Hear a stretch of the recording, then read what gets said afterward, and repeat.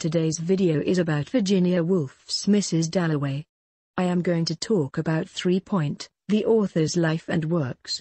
Historical background. The genesis of Mrs. Dalloway. Virginia Woolf was born in 1882. Her father, Sir Leslie Stephen, was a prominent Victorian intellectual who wrote books on history, biography and philosophy, but whose most lasting accomplishment was the huge 63-volume Dictionary of National Biography which he edited and to which he was the most prolific contributor for very many years. The large Stephen family lived in a house near Hyde Park in London. They were a comfortable, upper-middle-class family with social connections both with artists and writers, including the novelists Thackeray and Henry James, and with the social elite of judges, politicians and aristocracy. As was normal at that time, Virginia, as a girl, received no formal education. While her brothers were sent off to expensive schools and later to Cambridge University, she and her sister Vanessa had to make do with an informal education at home. Her sister, with whom she was exceptionally close all her life, became a well-known painter, one of a group through whom modern styles of painting were introduced into England. As for Virginia, her father encouraged her to read widely. She used his extensive library and decided when she was still a young girl that she wanted to follow her father and become a writer. Virginia Stephen's life was deeply marked by a number of deaths in her family.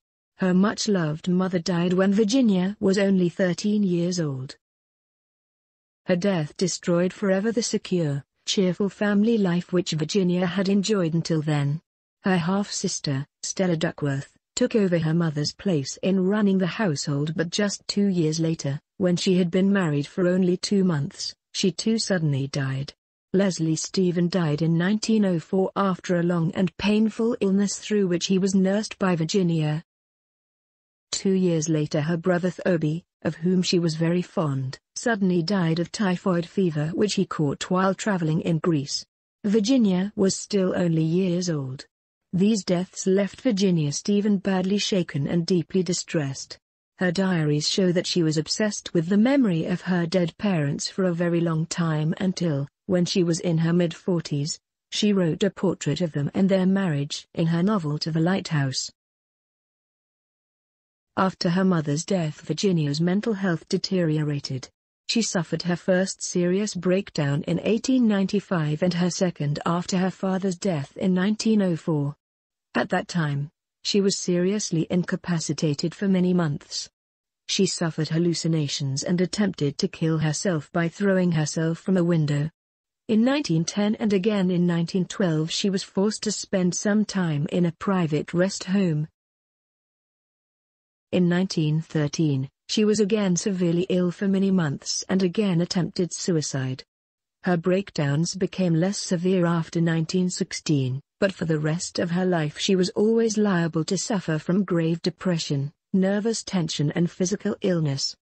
The madness of Septimus Warren Smith in Mrs. Dalloway and his treatment at the hands of the doctors are closely based on Virginia Woolf's own experiences. After their father's death, the Stephen sisters set up home in Bloomsbury, a less fashionable district of London than the one in which they had previously lived. It is a district which, containing the University of London and the British Museum, is more associated with intellectual life and less with the luxurious living of the aristocracy. Their home became a meeting place for their brothers' friends from the University of Cambridge, and there was formed what became known as the Bloomsbury Group. This group of friends represented much of what was most modern both in their rejection of the oppressive taboos of Victorian moral and sexual life and in their cultural and intellectual interests and achievements. The post-impressionist paintings of the French artists Paul Cézanne (1839–1906) and Henri Matisse (1869–1954) were introduced to England by one of the groups, the influential art critic and painter Roger Fry. 1866–1934. Others read and translated into English the works of the Viennese founder of psychoanalysis, Sigmund Freud, 1856–1939, and trained as psychoanalysts. In literature, the novelist T.M. Forster, 1879–1970, and the poet T.S. Eliot, 1888–1965, were associated with the group. Virginia Woolf was to become its most celebrated writer of fiction. A revolution in economic theory was to be accomplished by another member, John Maynard Keynes, 1883–1946. The Bloomsbury Group was influential in English intellectual life for very many years. In 1912 Virginia Stephen married Leonard Woolf, 1880–1969, a young man who had been among her brother's friends at Cambridge. Unlike most of their circle, he had to work for a living, and he started a career in the colonial service as an administrator in Ceylon, now Sri Lanka.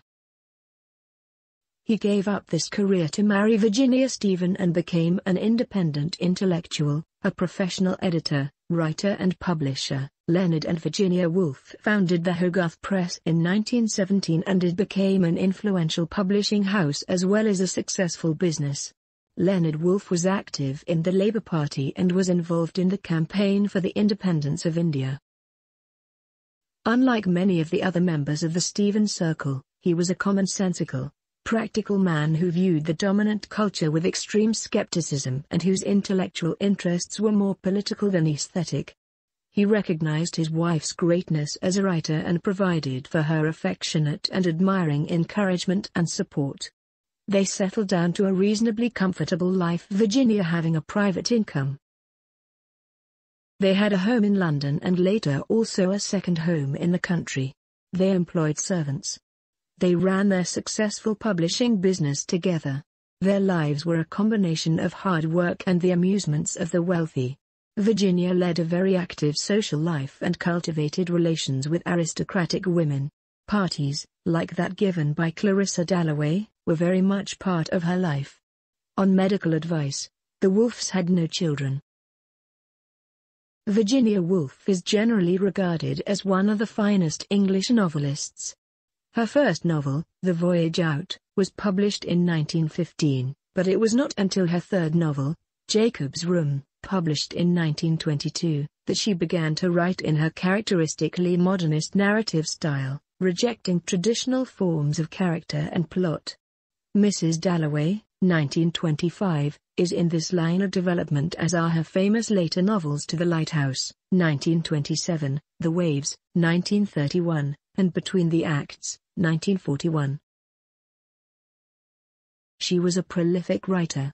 She published not only novels but also some very fine polemical feminist books, A Room of One's Own, 1929, and 3 Guineas, 1938, books of literary essays, for example, The Common Reader, 1925, and The Second Common Reader, 1932. Many readers regard some of her writing that has only been published since her death as her finest, especially the autobiographical sketches in Moments of Being and her 5-volume diary. Virginia Woolf died in 1941. Depressed and frightened by the thought that she was again on the verge of madness, she put rocks into the pockets of her coat and drowned herself in a river which ran near her home. Now I am going to talk about the background of Virginia Woolf's Mrs. Dalloway. The period of Virginia Woolf's early life was one of profound social and cultural change. She was born into the Victorian world, and came to maturity as an author in the modern world. In the Victorian world, certain central and unquestioned beliefs and values underpinned much of social and political life, beliefs and values which are summed up in words such as empire, civilization, progress and duty. A particular way of understanding history accompanied these concepts, and this way is mocked throughout Mrs. Dalloway. For example, in the late Victorian world it could still seem totally natural that huge areas of the earth should be ruled from Britain. The British Empire was assumed to have a civilizing and progressive mission. By the early 1920s, agitation for independence for India, the most glorious of imperial possessions, was well underway. In progressive circles, such as the Labour Party in which the Woolfs were active, the British Empire was now seen not as a natural phenomenon destined to last forever, but as a transient historical phenomenon which was already showing signs of nearing the end of its life. part of the justification for imperial rule was the assumption of cultural superiority on the part of the British ruling class, and this was based on a belief that European political institutions and processes were rational and civilized. These beliefs were very severely shattered by the experience of the First World War of 1914-18. The Great War, as it was called, was seen by many as a demonstration not of advanced and superior European civilization but of the most primitive and destructive forces of aggression and irrational hatred, as well as of gross political and military incompetence and official callousness and cruelty. Millions of soldiers died in the trenches for no rational cause. Freud, for example, in a correspondence with the greatest scientist of the modern age, Albert Einstein, 1879–1955, on the causes of war, which was later published by the Wolfs at the Hogarth Press, argued that the war was the unleashing of pent-up instinctual aggression, that civilization was a thin veneer of deceptive behavior covering over untamed brutalities. For those like Virginia Woolf and her pacifist friends, therefore, the war threw doubt on many of the central beliefs and values of ruling class culture, and especially on military values and patriotism. The war did much to undermine the self-confidence and self-satisfaction of pre-war culture and to initiate a new age of European culture, the age of skepticism. In fact, however, there was a long delay between the war and the assimilation of its lessons. Just as Septimus Warren Smith's madness is a delayed reaction to the horrors of the war, so there was in society generally resistance or incapacity to learn from the experience. This failure is a target for Virginia Woolf's mockery in Mrs. Dalloway.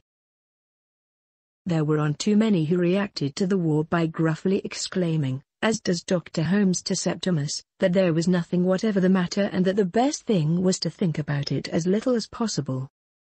There were many other indications that a whole cultural world had irreversibly begun to change in this period. The revolution that swept away a whole order in what in 1917 became the Soviet Union was an extreme form of this change, of the challenge to the old ruling classes of the world. In Britain, many of the institutions of the modern world had come into being and were about to take their place on the historical stage, including the mass trade unions and the Labour Party. Ramsay MacDonald became Britain's first Labour Prime Minister in January 1924, 6 months after the day of Mrs. Dalloway's fictional party. The other very notable series of changes that form an important part of the background to Mrs. Dalloway are those affecting the position of women in society, a topic of very great interest to Virginia Woolf. At the level of personal and social manners, the Bloomsbury Group prided themselves on having been part of that great cultural change which had swept away so much of the repressive prudery of Victorian society. As Peter Walsh remarks in Mrs. Dalloway, so much more was possible for women in personal behavior. What women could say, wear or do in public was not regulated by so many extreme conventional prohibitions as in earlier years. Peter Walsh notices, for example, the modern habit of wearing cosmetics, and young people being seen kissing in public. At the social level, many women had been drawn into work during the war and were to some extent able to gain entry into the universities and the professions. Miss Kilman is an example, though still in far fewer numbers than men. Opportunities were still far from equal for men and women, a state of affairs which is largely unchanged today. At the level of politics, the suffragettes, who campaigned for votes for women, had declared a truce in the battle for the vote in 1914 with the outbreak of the war, in order the better to contribute to the battle for their country. On the 10th of August 1914 all suffragette prisoners were released, and their leader ordered a suspension of all militant activities. Patriotism first. In January 1918 6 million women over the age of 30 at last won the right to vote in Britain. It was not until 1928 that full equality of voting rights between men and women was gained. Virginia Woolf worked for the suffragettes in 1910, addressing envelopes. Virginia Woolf's position in society was, then, a contradictory one. She came from a wealthy and privileged family background. She enjoyed the society of aristocratic women, though she also made fun of them. She had an inheritance, servants and 2 homes. On the other hand, she and her husband worked very hard, and regarded themselves as professional people. She thought of herself as an outsider in this male-dominated ruling stratum of society, since as a woman she had been excluded from education, and the power and privileges that go with it. She refused all honors that her fame brought her. All her life she loathed and feared male arrogance, pride and power. She denounced the tyranny of self-important men, Sir William Bradshaw in Mrs. Dalloway being a famous example. In particular, she hated what she saw as male violence, whether it be the violence of imperial rule, of the state, of war, or the psychological violence of oppression within personal relationships. To this period also saw dramatic developments in art and literature. The English public were exposed to their first taste of modern painting in 1910 when Virginia's friend, the critic, Roger Fry, organized a post-impressionist exhibition in London. Leonard Woolf was employed as secretary to the exhibition. She was fascinated by modernist painting and in particular by its ability to represent simultaneously in the picture things which were experienced from different perspectives and at different times.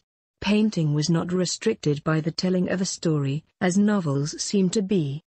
She was excited by the idea of finding forms of writing that overcame these limitations, that opened up possibilities for fiction equivalent to those enjoyed in painting.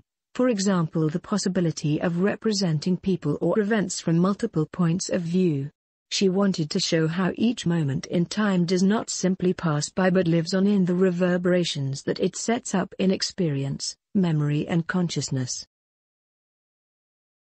Whereas the leaden circles of clock time rapidly fall away and dissolve into the air, as they repeatedly do in Mrs. Dalloway, the moments of experience are like the waves and ripples that are set in motion when a pebble is thrown into a pool of water, which traverse great distances and affect all sorts of odd distant corners. Virginia Woolf was enormously excited by the works of the French novelist Marcel Proust, 1871–1922, whose novel A la recherche du temps perdu she read in 1922 as she was about to begin Mrs. Dalloway, or The Hours as she then significantly called it. She shared with Proust a fascination with time and memory as subjects for exploration in writing, as well as his sense of social satire. Both his novel, conceived, of course, on a far greater scale than hers, and Mrs. Dalloway climax at a party at which people from the past reappear and are made fun of.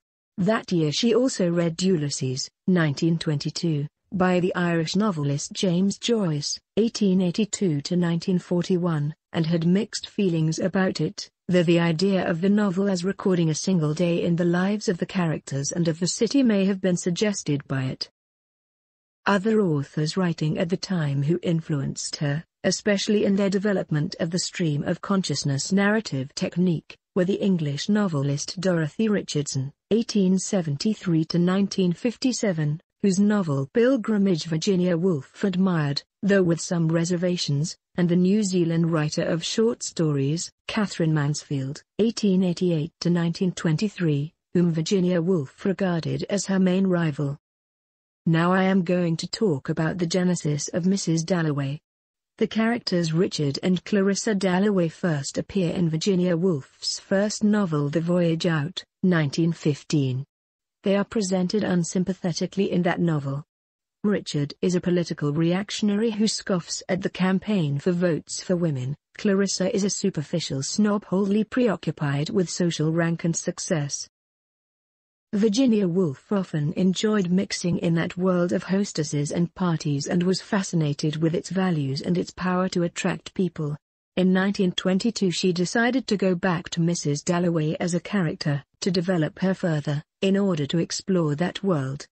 She set about writing a series of short stories, of which the first was called Mrs. Dalloway in Bond Street, in which Clarissa goes shopping for gloves. She noted in her diary in October 1922 that she had formed the idea of writing a book to be called The Party or At Home, which was to consist of 6 or 7 chapters converging on Mrs. Dalloway's party at the end. Leonard Woolf remarked in his autobiography Downhill All the Way that the idea of a party always excited her, and in practice she was very sensitive to the actual mental and physical excitement of the party itself, the rise of temperature of mind and body, the ferment and fountain of noise. The short stories were meant to examine what she called party consciousness, the ways that people at parties have of relating to each other and to themselves. In the course of 1922, the project for a book of stories was abandoned and she set about writing a novel which seems to have been more ambitious in its intention, and more somber in its mood. What she had in mind was a novel to be called The Hours. Some years later she revealed, in an introduction written in 1928 for the American edition of Mrs. Dalloway, that Mrs. Dalloway was originally to kill herself, or perhaps merely to die at the end of the party. At some point late in 1922 she took the crucial step of introducing into the novel the theme of madness and began to work on the character of Septimus Warren Smith. By the middle of 1923 she was well into the writing of the novel that was to become Mrs. Dalloway. By then the conception of the novel had become far more complex and much richer. She had added to the original interest in the hostess and the party a treatment of madness and an examination of society and its operation. She recorded in her diary on the 19th of June 1923, "In this book I have almost too many ideas. I want to give life and death, sanity and insanity. I want to criticize the social system, and to show it at work, at its most intense." The problem she now faced was that of integrating these disparate themes into one coherent novel via the character of Septimus Warren Smith. She incorporated into the novel rewritten versions of 2 of the stories that she had written for the earlier project, Mrs. Dalloway in Bond Street and The Prime Minister, which is about the mystery person in the expensive car. The novel was finished in late 1924 and published in 1925.